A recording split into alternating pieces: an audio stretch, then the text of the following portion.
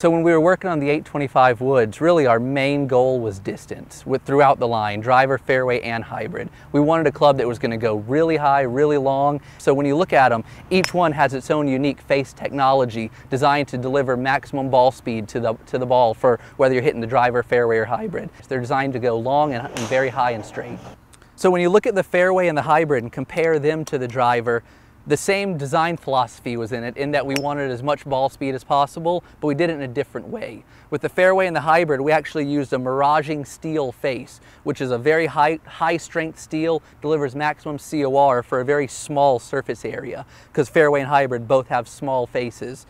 But not only was it just the face area, but actually the miraging steel goes in what we call an L-face shape, meaning that it goes down onto the sole, so you're able to get some flex from the sole as well. If you hit a little bit lower on the face, you still get maximum ball speed. When you look down at this hybrid, what's nice about it is there's a lot of forgiveness built into a large footprint, but by making the face black as well as the crown black, it actually looks a little bit smaller than the head size actually is.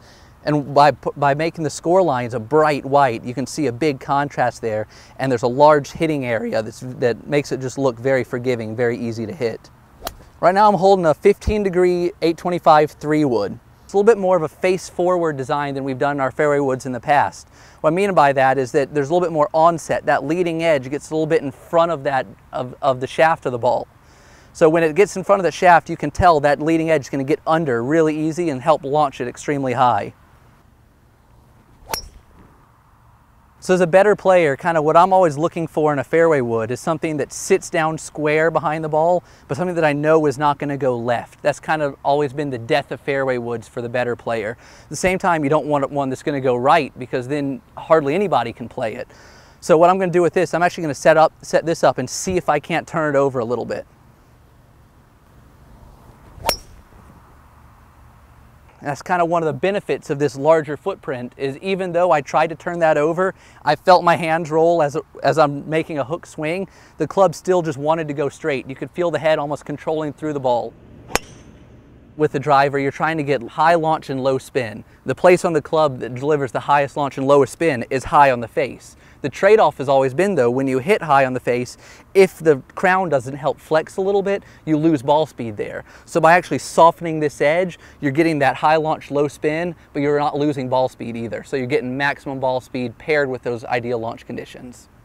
Right now I'm holding a 10.5 of the 825 driver, and the first thing you notice, there's a ton of loft behind the ball. You can see a lot of face.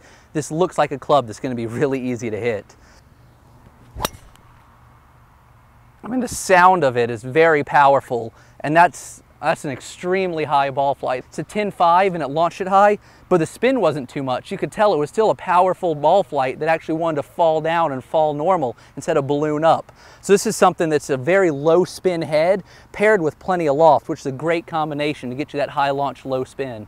My name's Chris Foschel, and I'm part of Mizuno's golf club engineering team.